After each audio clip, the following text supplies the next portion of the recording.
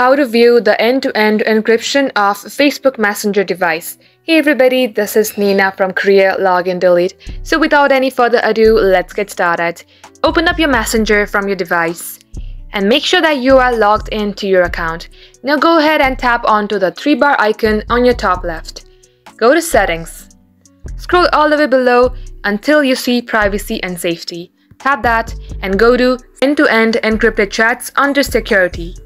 Once done, tap on Logins. You will see your logins to your Messenger from different devices.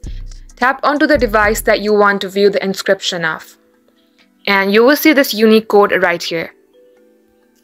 Just like so, this is how you do it. Thank you for watching and do like and subscribe to our channel to never miss an update from us.